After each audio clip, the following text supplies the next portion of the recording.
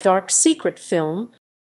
Dark Secret is a 1949 British crime film directed by Maclean Rogers and starring Dinah Sheridan, Emrys Jones, and Irene Handl.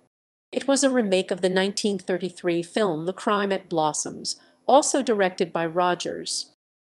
Plot: ex-pilot Chris and his wife Valerie move into an attractive country cottage, only to become obsessed with the murdered woman who used to live there.